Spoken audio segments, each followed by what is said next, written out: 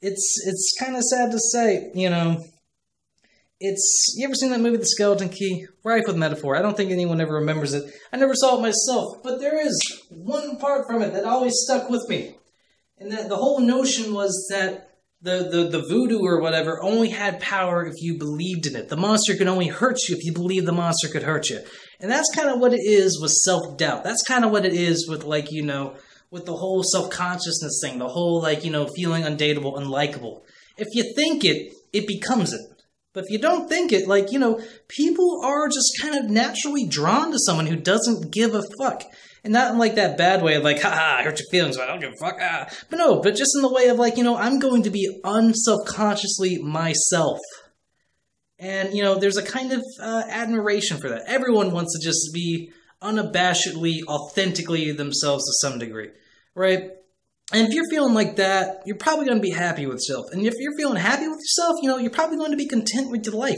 And so you're not going to be drawn to something like OkCupid. Okay, there's something, okay, that being said, some people, you know, that being said, I'm sure, you know, people come to a point in their lives where, like, you know, I'm doing good, but I'd like someone to share this with, right? And that impulse can either be, like, crushing and debilitating, or that can just be, like, you know, something that would be nice, but not like this omnipresent focus in your mind. Right? If you can get to that point in your life where you're like, you know, I'd like someone to share this with, you know, or hell, it doesn't even have to be something like serious like that. If you just want to like hook up and you're not like obsessed with hooking up, like great, awesome. But you know, if you're feeling like super lonely and you feel like you gotta like crush this demon because it's fucking with your life, like it'll just, yeah. Sadly, trying to solve that problem just exacerbates it. Walk away. You can only succeed if you just don't give a fuck. And not like in the bad way, but in like, you know, it's about not taking it too seriously, right? It's about not taking it too seriously. Look, online dating can only be successful if you're just doing it for fun. If you're doing it because it's serious business, it's like, nah, man, it's just gonna make it worse. Just walk away. Anyways, that's the problem for me for online dating. I always turn there when I'm feeling lonely and shit. And, yeah, that's not good, right? But I'm never going to get around to it if I'm ever feeling any other kind of way about myself. So, yeah, I don't know. I hope I just walk into somebody. What do you guys think? Have y'all had success with online dating? Do y'all enjoy it? Does anyone enjoy it? I'm personally, from my own experiences, just talking to people, it seems like a miserable cesspit. You know, kind of like 4chan, but like people have pictures of themselves.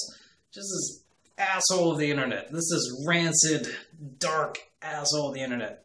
But I don't know, man. Yeah.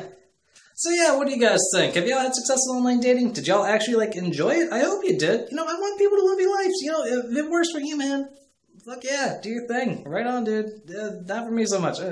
Anyways, tell me about your experiences. Like, subscribe to, like, keep chilling with me and talking about shit. And, oh, you can check out last week's video, yesterday's video, last video, the thing that happened in the previous time period before this one, ignoring the gap in between, if there is such a gap. Makes sense in my mind. Look, some thoughts are better expressed with diagrams, like mathematical formulas, right? You ever try to explain a mathematical formula with your words? It's just like, what are you doing? No. Word problems. The fuck are those? I just write it down in the formula. We're going on a tangent in this side box. Point is, talk to me. Keep talking to me. I love you. You're beautiful. Stay beautiful.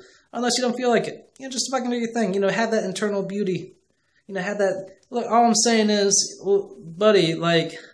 I'm looking at your Allspark. It glows brilliantly. Keep Allsparking. I don't even watch Transformers. What the fuck am I talking about? It sounds nice.